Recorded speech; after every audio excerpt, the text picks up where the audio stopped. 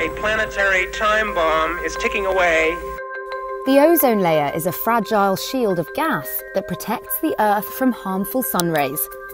It was in the late 1970s when scientists discovered a hole over the Antarctic, threatening human health and ecosystems.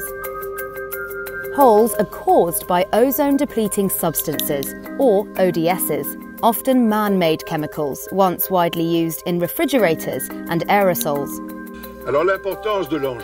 This finding prompted the international community to establish a mechanism for cooperation to protect the ozone layer. Taking some Earth views as Atlanta. The process was formalised in the Vienna Convention for the Protection of the Ozone Layer, which was adopted and signed by 28 countries in 1985. In 1987, a ban on ODS gases was introduced. Far from indicating that our efforts have so far been enough, we need to speed up action and set ourselves higher targets and shorter deadlines for reducing and eventually eliminating CFCs and halons. Now, 35 years later, what progress has been made? Well, the hole is healing. In fact, according to NASA, 2019 recorded the smallest hole on record since its discovery.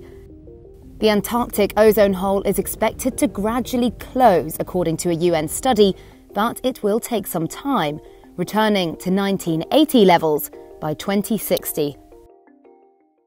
And while most of the banned gases have been phased out, multiple studies have documented an unexpected increase in the production of one banned substance, CFC-11.